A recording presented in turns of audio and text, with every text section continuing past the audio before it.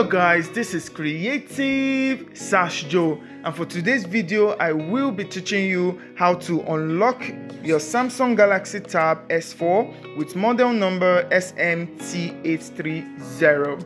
If you've not subscribed to this channel, please do subscribe.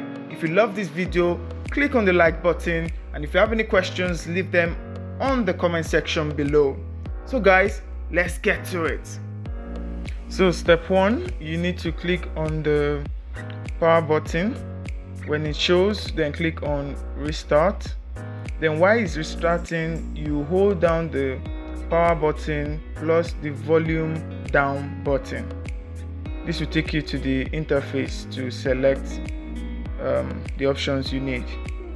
So step 2, we're in the interface. We'll be using the volume up or volume down to select the wipe data or factory reset.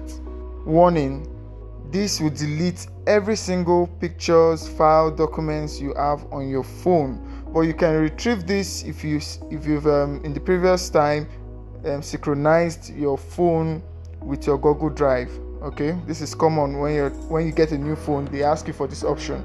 If you've done that, then you're safe. After this particular step, we'll get to the step where you would get to retrieve them. It's an option. Okay, so let's do that now.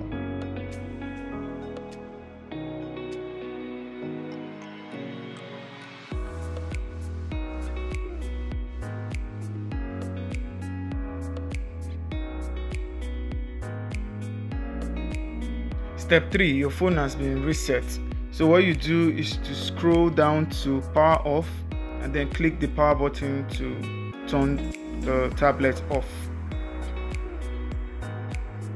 After doing this, you would have to switch on your tablet again by clicking on the power key or power button. So your tablet is on. You click on the preferred language you like. In my case, it's English, so I do that.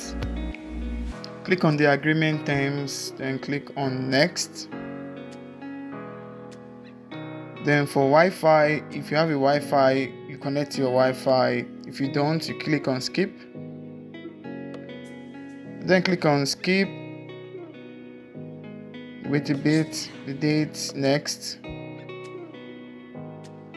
Then next, agreed or accept.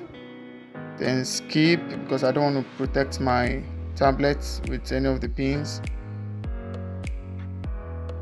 Wait for a while, click on skip, finish. And that is how you resolve your tablet's problem of having been locked. So if you enjoyed this video, please give me a like.